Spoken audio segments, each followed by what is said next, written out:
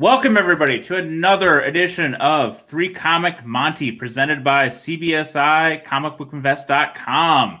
Me and the guys here are here to do Metamorphosis. This should be a good one. I've got with me Mike Morello, Peter Renna, Chris Nelms, and, of course, Ben C. from the undisclosed bunker that he does all production from. How are we, guys? Good. Hanging in there. Good. All right. Continue to check out comicbookinvest.com for all your investing and comic book information needs. Topher's True Firsts are still killing it.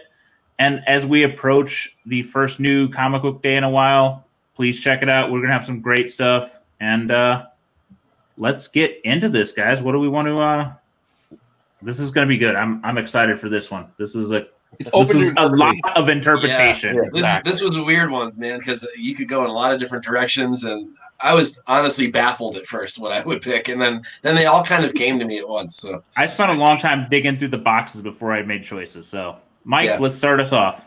All right. Going with this. Jean Grey becomes Phoenix. Issue 101 X-Men.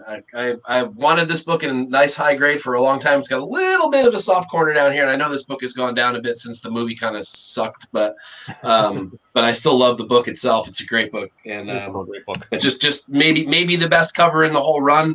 It's probably debatable. There's a couple of other great ones, but I think this might be the best sort of Claremont era X-Men cover.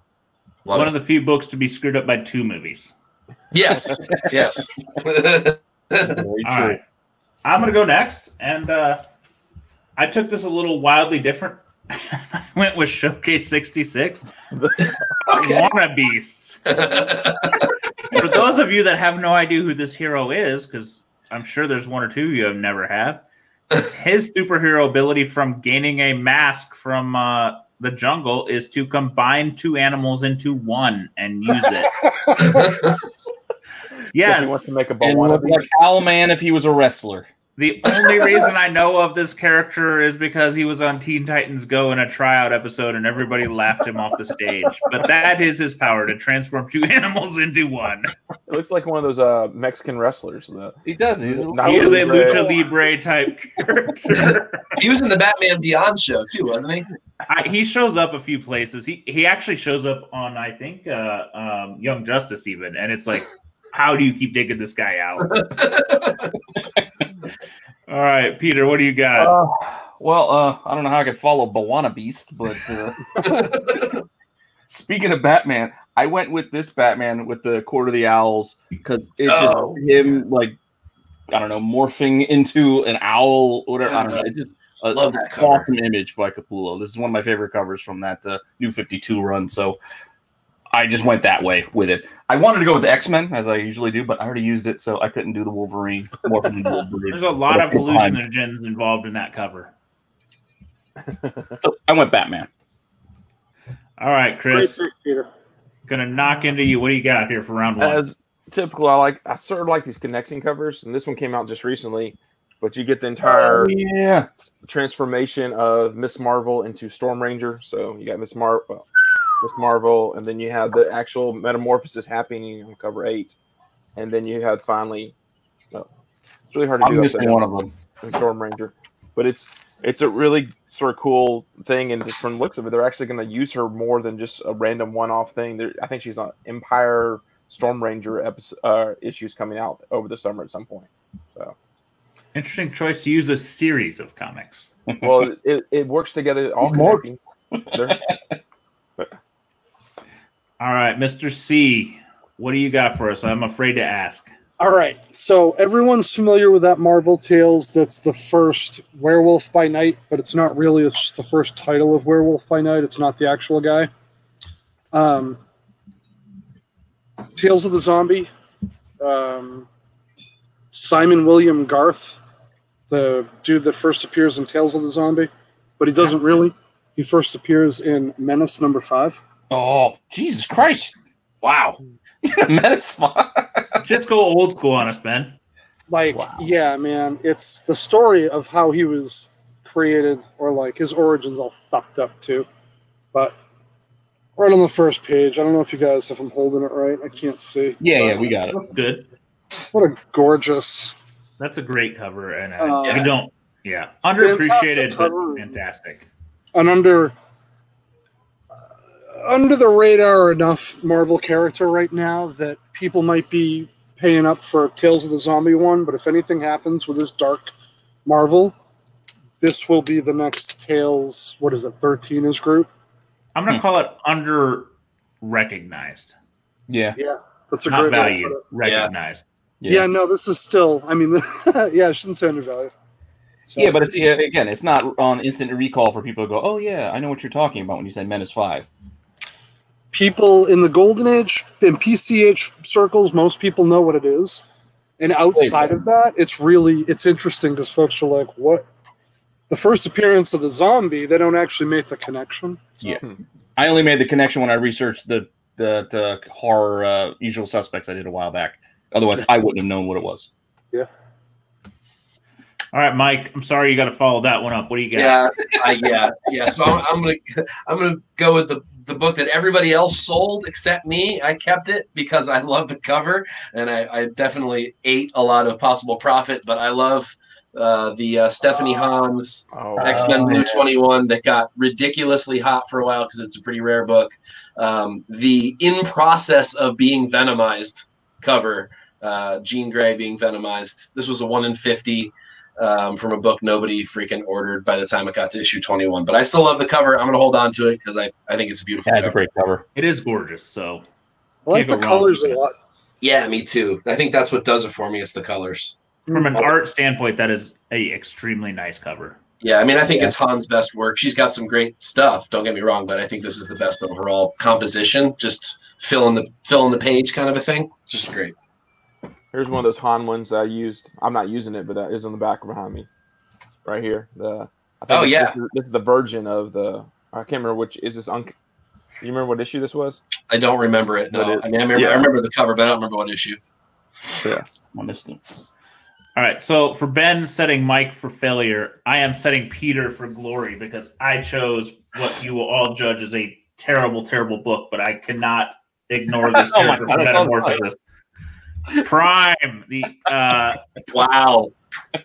This is the annual #1 because it's showing him from child size to man size in transformation. I wish I had Captain Marvel Adventures 4, which to me is Shazam, the original kind of Prime-based character. But a guy that kind of generates a superhero out of sludge from his body, that's Metamorphosis to me. Yeah, I like Prime. I'm not going to lie. It was one of the best Malibu books was Prime. And I have some original art, and I'm a junkie, so I'm sorry to all of you that you have to watch this. And Ben is crying in the background going, this is the worst book that CBSI has ever had focused on any content. We're going to get kicked off YouTube. No, exactly. Watch out, there's going to be some sales. Because if anyone has it listed on eBay, that's impressive. Hey, it's a great Norm Berfogel, so let's not judge the other guy. We don't talk about him. How else were they going to get their 25-cent profit? Yes. All right, so Peter, good. If you can't follow that up, I'm sorry. All right, well, I went with this is a beater copy because I found this for $1. It's got spine roll out the ass, but I went with this Nick Carty. Oh, I almost went with that. That's a great cover. It's just awesome. And again, I paid $1 for this, so I don't care that the cover is an inch over this way from the back cover, but it's mine. I'm all over the place. I love that. That's the one, and I didn't have one. That's why I didn't shoot. I was so pissed that I didn't have it. I had it. I was like, I think it fits. So I'm going with Metamorphosis with that guy. It's sitting in my cart right now waiting to buy one. So Nick Carty's my boy. He's one of my favorite artists, so congratulations on that one. Yeah. All right, Chris, what do you got? So this came out of I got bored and did one of those Facebook auction sales and just coincided with choosing Metamorphosis. This is the Occult Files of Dr. Spectre. And then you see it's a werewolf, and you can actually see him transform on the. Let's see, you can see him transforming on the cover. That's awesome. What I do love though is you see how it's Dr. Spectre's how Spectre is spelled differently than on the cover. I was like, "Are you kidding me?" I mean, that's like a Morbius or whatever on the Amazing Spider-Man 102, but like the entire freaking fucking title is Spectre, and then it's He misspells it on his own cover. Yeah, it's right there. It's probably on the check that he got paid to do it. Yeah, true. That's amazing. I love it. Oh man, Mr. How was that? C. How was Morbius misspelled? Mobus? I think it's spelled like the artist, the Mobius. Oh, Mobius. Oh God, Mr. C, what do you got? For those who aren't familiar with like the beginning of Thor, like the origin of Thor, he was an old scientist, like with like a cane and shit that went into a cave. Donald Blake. So I went with that. Oh. Well, I tried to hide the grade because it's kind of. I was actually trying to think, was there a cover of him like transforming from Blake to him, and I couldn't. I think there is like 150 or. I don't own it, but I appreciate what you did with this one. That's nice. Definitely. Because I mean, the old Hulk TV series had Donald Blake, and it's like, oh yeah, he turned from that to the Beast. So even Hemsworth, her ex-boyfriend Donald Blake was the name of the doctor. Like they had a little callback in the first Thor movie. Yeah, they did. All right, Mike, can you take us out of this strong? So I did go with this cover. Because he is transforming into all those little panels. I love it. I love that. I mean, it's actually kind of a terrible cover, but I do love it. I think each panel is great, but yeah. 70s. Yeah, it is so 70s. All the borders and extra stuff, and oh man. But yeah, it was the first one that popped into my mind when we came up with the topic. So, who's the SS? Neil Adams. I assumed, but I didn't want to not ask. Yeah. It's a nice book, my friend. Nice book. Thank you. So another book that I am kind of famous for loving. I had to choose. How are you going to follow Prime? The Changeling, aka Beast Boy. Nice. How can you not do Metamorphosis for a man that is green and changes into everything? In a 9.4 too. Wow. Yeah, 9.4. Jeez. Yeah, this was an 8 at one point and got a little press and a little regrade, and very much the highest jump I've ever seen. That's not a little regrade. It's a little press and seriously. a huge regrade. If you look at it closely, this side is light, and they called it fading. But I think when the other company looked at it, they said, no, that's not fading. It's print ink run out, ink issue, because all the other stuff is very bright. It's just this blue got a little faded. Yeah. So it's not sun damage. It's just the ink run went a little wild. Man, so, and for all of you know, that the Beast Boy is my, image of choice for everything. So, Peter, what you got? Well, I wanted the Werewolf by Night book, but I couldn't find it because I didn't have it because I passed on it for $30 at the flea market and didn't have enough cash on me at the time. And by the time I didn't have the book because it was sold. I wanted a Ghost Rider, I think it's 6, that also had a transformation, but I couldn't find that. So I decided to go with a modernish variant, this Phoenix variant, because I just love this cover. It got hot for a little while, but I just love this image of her just turning into the Phoenix, the burning, the feathers. It's just, I don't know how to pronounce the first name of the artist, but it's Singh. It's gorgeous to me. That's a pretty cover. It is gorgeous. That's one of my favorite. That whole I loved it when I saw that. There was a great run of variants on that. There was. Isn't number 1, I think. Yeah, is that the one with the umbrella and that? Oh no, the number 1 has the prison eyes. The eyes really draw you into the prison Phoenix variant on the number 1. Man, I love that one. It's a great choice. But went that way. It's beautiful. All right, Chris, what do you got? So I'm going with one of my spec plays is pick them up every time I see them. Going with the Sentry, but this is one shot Sentry versus the Void. If you know a little bit of the story, it's a great Jay Lee cover, but the Sentry is actually the Void, so you actually truly get the transformation as the struggle of not knowing and everything. It's one of those great Superman stories where he's screwed up and you're like, what the heck's going on? But it's a great cover. I mean, this entire run, this first run of Sentry, beautiful covers. There's a great Sync Hulk cover in there. And and they're really good. I like the concept of him. I don't like him when he's in the new Avengers, but I like the concept from this short run. Can I call this, because I don't think Ben's going to play this book, but a book that I feel like one of you guys should have played and nobody did? 187?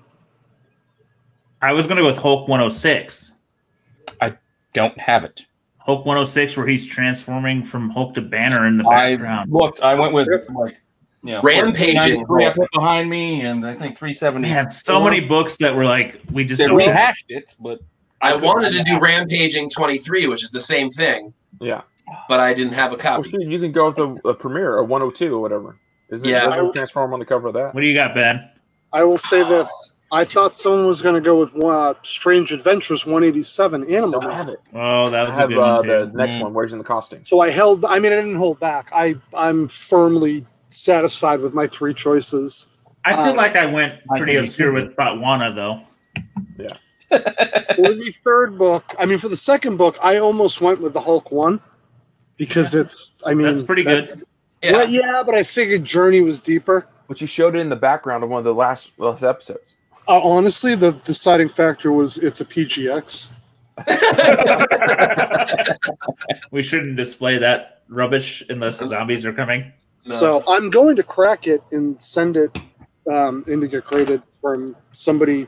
I bought it raw, so anyway, sorry. For my third book, I went kind of twofold here. The first EC horror book, it's considered the new trend. And the first book to do that was be released in the new trend. Is this.